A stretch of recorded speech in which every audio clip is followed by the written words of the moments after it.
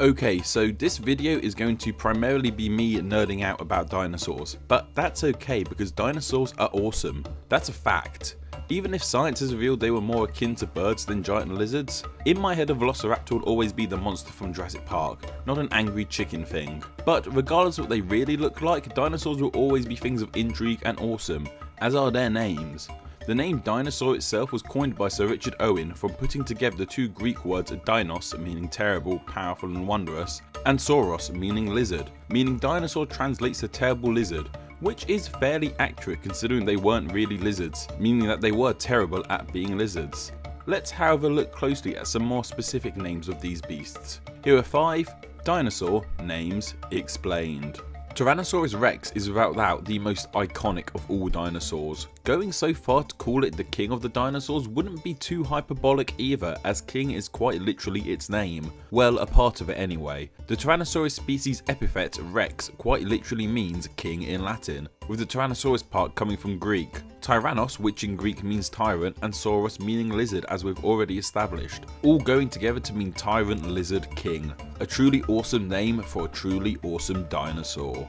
Stegosaurus is another iconic dinosaur, and by now you guys should know where the saurus part of its name comes from. So what about the stego part? Stego is once again a Greek word meaning covered or roof, in reference to the spines that cover their bodies from head to tail. Diplodocus was one of the largest and longest dinosaurs to exist. Its huge neck was counterbalanced with its perhaps even longer tail, and it's from a part of this extremely long tail where it gets its name. Diplodocus comes from the blending of two Greek words once again.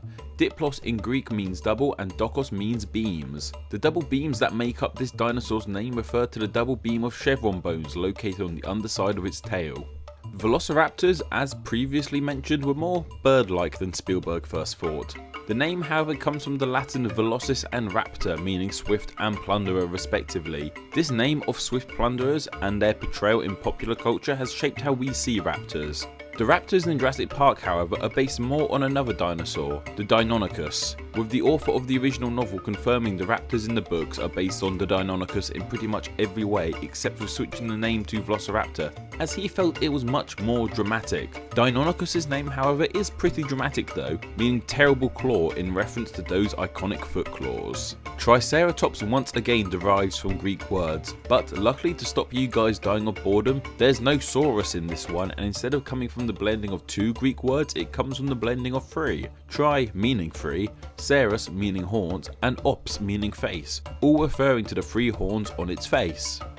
Okay, so that's enough of me being Ross Geller. Talking about dinosaurs just brings out this boyish sense of wonder in me. The idea that these beasts roamed our planet before us is truly mind-blowing, and the names we've given them fit their monstrous image, from tyrant kings to swift plunderers. But what other dinosaur names are there? I've only touched upon the tip of the iceberg of dinosaur names. Tell me down below where one of your favourite dinosaurs got its name from. Now, excuse me, I really need to go watch Jurassic Park again.